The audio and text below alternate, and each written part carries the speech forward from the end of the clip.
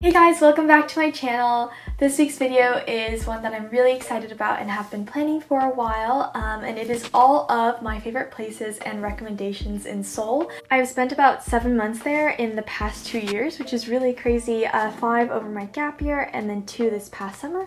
So I'm super excited to present to you guys like my super unofficial but also sort of tried and true, at least on my end, guide of all my favorite places throughout the city.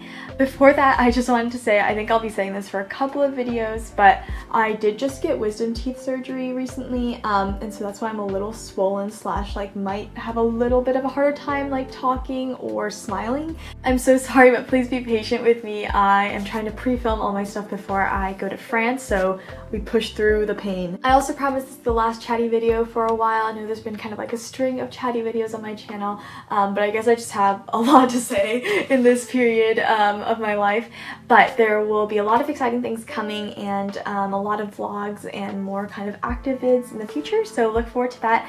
And with that, let's get on to the places in Seoul. The first place I want to talk about are my favorite restaurants throughout the city. Seoul is truly one of the best places to eat your heart out. There's so much good food, so much affordable food, and that goes for like street food or a little bit more like fine dining, everything in between. There's just so much great food in the city and also in the country. I ended up probably eating out more than I cooked in Seoul, and I was still on a budget, so these places are really truly delicious and have a lot of affordable options, so I hope you check them out. The first place is Thanks O in Yeonnam. I've taken you there many times in my vlogs, but it's sort of like a breakfast brunch yogurt bowl place with really great yogurt selection. I think they make their own Greek yogurt in kitchen every morning. They also have bagel sandwiches and a lot of tea and coffee selection as well. And if you're like me and you don't really like super heavy breakfast, then I think it's such a good option. Their granola is really delicious as well, and each bowl is consistently under like 9,000 won. So super affordable. They always have really peaceful music and kind of natural lighting and greenery in there. So I would really recommend either going alone or just going with a friend for a little bit more of a quiet brunch. Second place is Areno Ramen. There's a couple of locations. The one I frequented was in Hapjeong. So good. This is like a Michelin guide restaurant, I believe, that specializes in Japanese ramen. Again, each bowl is I think under 9,000 or 10,000 won, and they have free refills of the noodles but also all of the toppings, and so you can essentially get 2 bowls for the price of 1 if you're really hungry. I personally am not even a huge fan of ramen. I also took a friend who wasn't a huge fan, and we still loved it so much. It's a really good option if you kind of want nicer food but definitely still on a budget, and it's a really great dining experience. The next place is a restaurant called Sajikdong Kugage. I'm not really sure if they have an English name. I think it might be Rokpa, but I'll put both in the description so you can look it up. This restaurant has a really cute kind of cozy, homey vibe, and their kitchen really feels like just like a home kitchen, and the workers always seem like the coolest people, and I want to be friends with them. They specialize in Tibetan curries, chai, lassi, things like that. I went here a lot this year just for the vibes. I love to get their chicken curry, which is a little spicy, get a iced soy chai on the side, and then finish it off with a salted lassi afterwards. I think the owner is actually Tibetan or went to Tibet and decided to create this restaurant, and they donate some of their profit to Tibetan schools and kind of free Tibet causes, so that's really lovely as well. Just a beautiful area again, and a really calm lunch. Next, if you're looking for some really good Thai food in Seoul, there's a place called Tuk Tuk Noodle Thai in Yeonnam. This is a slightly pricier lunch dinner option. I would say everything is probably between 13 to 20,000 won. I love their tom yum goong. I also love their pad thai, and again, it's really hard to find Thai food with all of the spices done right in Korea, and this place does it so well. I think they are also part of the Michelin guide, so if you want kind of like a nicer lunch and you're craving Thai food in Korea, this is definitely the spot. A new find from the summer that I really loved is a restaurant called Shimpyo Malang, Kama Malang, in Mule. This place does very home style like Korean cooking with rice, a soup, and a lot of different side dishes, panchan. With food like that, it's really hard to find a place where all of the panchan and the soup and everything is really delicious and also isn't too salty or sweet and feels very healthy. And this place feels like somewhere I could go to eat every single meal meal 3 times a day. The lines do get really long though, so show up earlier than 11:30 if you can. I believe that's their opening time, or just know that you'll probably be waiting a while on the wait list. I also went alone once and it was a really great place to eat alone, so if you're solo traveling, definitely check it out as well. My next restaurant fave is this place called 맛있는 칼국수. It's kind of like a local favorite near Chungsan. Yeah, it just does kalguksu, which is like knife cut noodles in really warm broth, and their kimchi is unreal. Like I wanted to take that stuff home. It was so good. It just feels like a very classic local neighborhood spot that fills up a lot during the evenings and weekends. So if you want to kind of feel like a Korean local, this is a really great place. Next place on my list is Chicken in the Kitchen. They also have a couple of locations, but the one I go to a lot is in Hongdae. They are a fried chicken place, and they always also have like 90s music playing and the 90s music videos playing in the background, which is really funny. The windows open when it's not as hot, and sometimes on a rainy day or something you can hear the rain as you're eating, which is really lovely. And I just love the chicken. I know there's so many fried chicken spots in Korea and a lot of people will get takeout and stuff like that, but if you want to go somewhere and kind of have a more like gourmet chicken experience, I would definitely recommend Chicken in the Kitchen. And the last place on my list is a new find called Sushi and June. This is also in the Hongdae area and it's just a sushi place that does really good lunch specials. They have a special that is 10 pieces of sushi and I think a udon or like a memil kuksu, like the cold soba noodles, and that set I believe is under 12,000 won for lunch. So we went a couple of times because honestly sushi that cheap is like unfathomable to be in the US, and they always have really fresh ingredients, so delicious. Again, if you're looking for some really quick bites that are really good, Sushi and June is a great spot. Long list of restaurants, but next I have cafes. Probably after restaurants, cafes are my favorite place to be in Seoul. I love Seoul's cafe culture. I know that's why a lot of people go and people are excited to experience, but I truly think that it is like no other place in terms of the way that people treat cafes. Almost everyone in Korea, after you eat out or eat a meal, you go and get a coffee. And I feel like if in the US a lot more cafes are a little bit more oriented for work or people studying, there's kind of a mix in Korea where there's cafes where it's really just only people socializing and hanging out with their friends, and then others where it feels a lot more like quiet and study vibes. So there's kind of a mix of both here. But as you know, I spent so much time in cafes this summer and all of these had something that brought me back a couple of times, which is really special. It would not be a Seoul favorites list without Kopi Hanjan.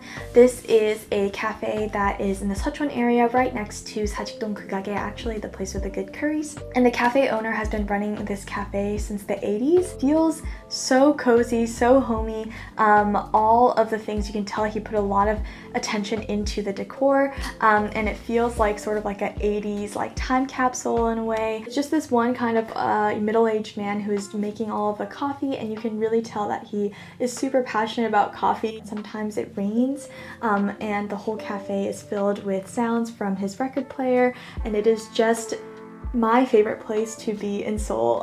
The only thing about this cafe is that it doesn't allow screens, so no laptops or iPads or anything like that. So go with a book or a notebook or a friend and just really soak in all of the positive energy. The next place is 당인리 책발전소 or Book Plant in Mangwon. This is a bookstore cafe. I think a really good place to study or write or read. They have a bookstore on the first floor and the second floor is the cafe, and it just feels very simple and clean, but also kind of cozy, and you can tell the owner put a lot of attention into making it super warm and inviting for everyone. Yeah, I love to study here, I love to write here, so I would definitely recommend it if you're in the Mangwon area or you need a place to kind of have a more quiet afternoon. I'm cheating a little bit with this one because this is in Cheonju, but it's a cafe called Hyonetan. I only went once on a Cheonju trip, but it was enough to fall in love. Yeah, they have the most beautiful windows and curtains, and they don't really turn on any other light except for the natural light in the afternoon if it's sunny. It was probably like my favorite like cafe aesthetic, which is like a little bit like darker wood, but then also like natural light and like plants. When we were there, it started pouring and he started playing cigarettes after sex, and it was just like, this vibe is impeccable. So if you're ever in Cheonju, definitely check out that cafe. The next cafe is Hangnim-dabang, which is in the Haewa area. This cafe has been standing for, I believe, over 50 years in the exact same place, and they've done a really good job to maintain kind of the vibe that it had when it was kind of like a hub for university students around like the 80s and 70s. Yeah, it's kind of like booth style seating. The drinks, they range from like traditional kind of Korean teas to like coffee. Sitting there really feels like you're in a time capsule. I have some film photos that I might put up here that really show how like old it feels when you're in there. Next is a cafe called Anthracite. There's a couple of locations, but the one I really like is in Mangwon. Super quiet cafe. I would definitely go to work. They have really good coffee blend selection and also just huge floor to ceiling windows. Tons of natural light, but really quiet. Like I said, if you are going to study or if you want to get some work done, definitely recommend this cafe. Next is a cafe called Mokgoji, also in Chungsan. I kind of stumbled upon this cafe and fell in love. It's a young woman who runs the whole cafe and makes all of her drinks herself. I think she's kind of like a neighborhood fixture because all of the moms like really love chatting with her, and it's just a very chatty cafe that you can tell all of the locals sort of know each other and know her, and so it's really nice to just sit in there and eavesdrop and kind of, you know, be like a fly on the wall while all this is happening. So I would definitely recommend checking that out as well. The next cafe is Cheguro, or Check and Grow, near Mapo, and this is kind of like a study cafe, the one with the amazing view of the Han River. They always have like classical music in there and books if you want to read, but also, yeah, seating along the window that's super nice, and a lot of people do work here. And then there is also an area outside where you can sit and chat. The drinks tend to be a little bit more expensive, but it is for the view, so I love going here just to feel kind of like really peaceful and watch the sunset. The next cafe on my list is Fritz Coffee. This is a really popular coffee spot in Korea, really famous for just having really tasty coffee, and I definitely agree. Their coffee is always top-notch. I think it's the kind of best all-around cafe on this list. You can work, you can talk, there is always good music, there's always good coffee and good pastries.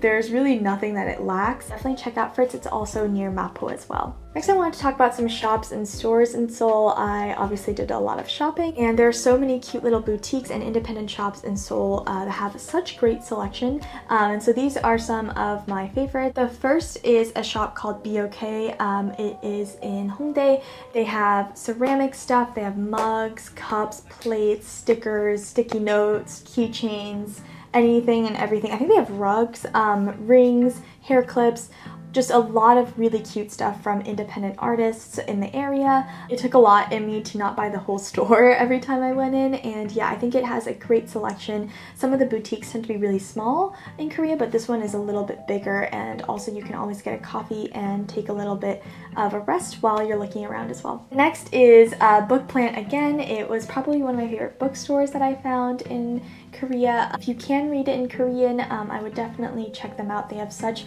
lovely selection, and they also have sort of this scroll on the side of the wall that says the top 10 picks of that week every week.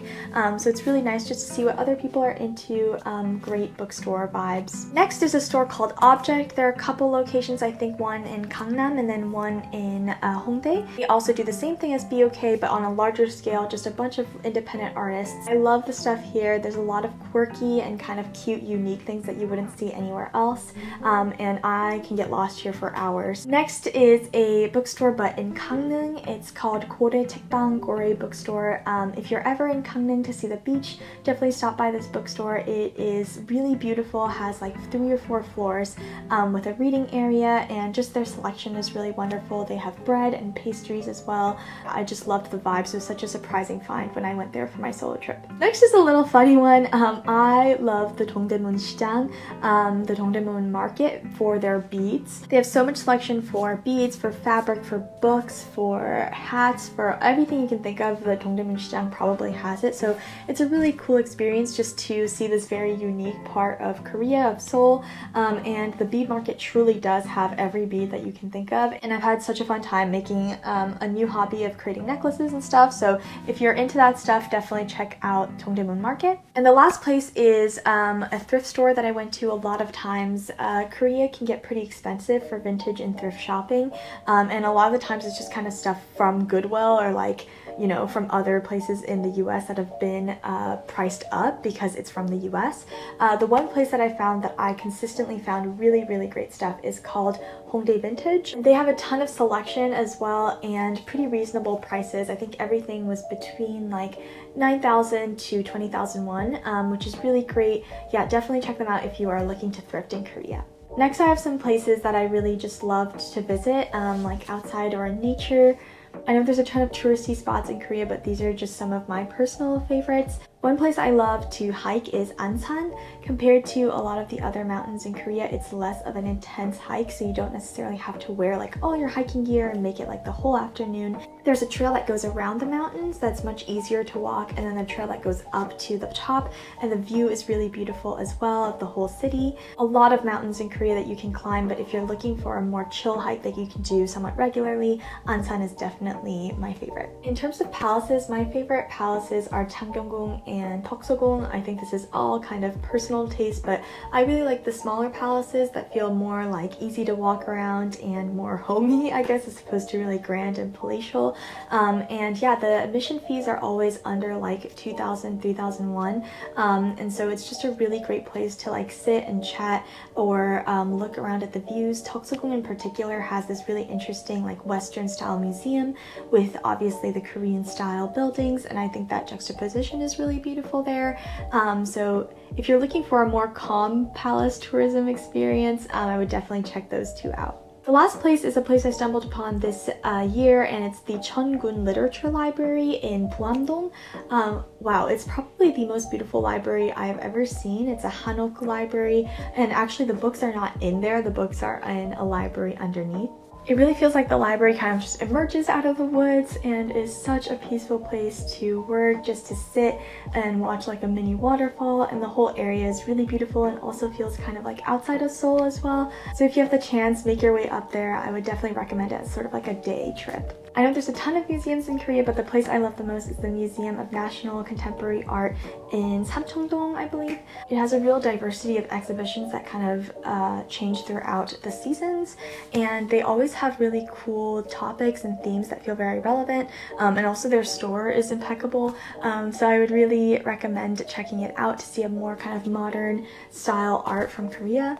Two other places that aren't exactly museums, but places to go see things. Basically, Hyundai as the company has a bunch of Hyundai card libraries throughout Seoul, and there are two that I really love. The music library, where you can go and listen to records from basically every artist you can ever imagine, and then the cooking library, which has every cookbook you could ever imagine, and also a place where you can smell a lot of different spices and stuff like that.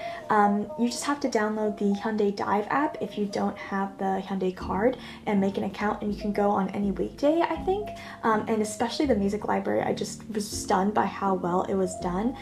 So I would definitely recommend it if you're trying to look for some kind of trendy spots. Okay, for nightlife and bars, there are a couple of spots that I found throughout my time there. The first is Bar Cham in Seocheon.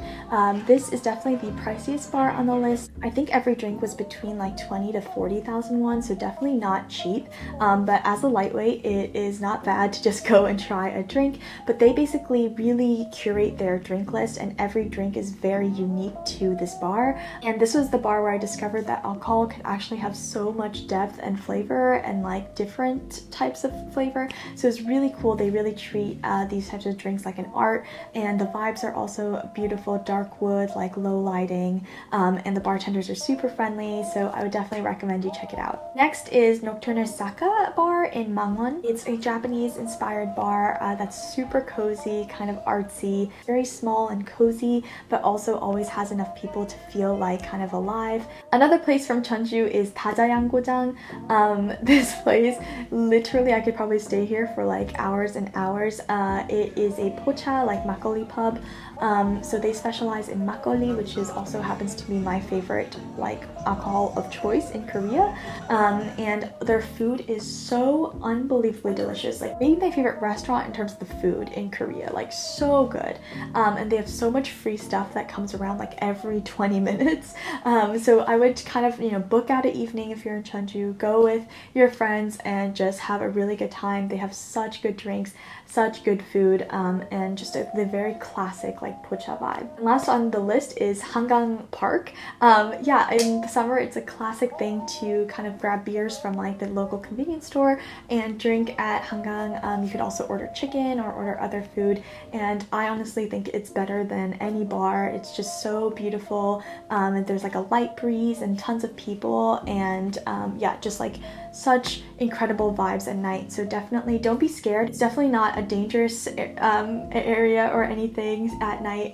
Everyone is super nice, it's super well lit, and it'd be also easy to get in and out of transit wise. So I would definitely recommend going to Hangang Park with your friends at night. Sorry, my battery died, but we are back. I know that was a lot, but those are all of my favorite places from Seoul. I had a lot of fun putting this guide together and just thinking of the places I really loved visiting and went to over and over again. Yeah, I know when you visit a new place, it can seem really overwhelming or seem like all the touristy spots are where you should go, but if you want to feel a little bit more grounded, or if you find places that are a little bit more off the beaten path or more local, I hope you check out some of the recommendations in this sort of little unofficial guide. It's my last Korea video for a little bit. Thank you so much for coming on this incredible journey with me this summer. I am so excited to go to Paris in 5 days, so I will take you along with me in the next video. Leave me any of your recommendations from Seoul down below so that I can go next time I visit. Yeah, let me know if you found this helpful, and if you visit any of the places,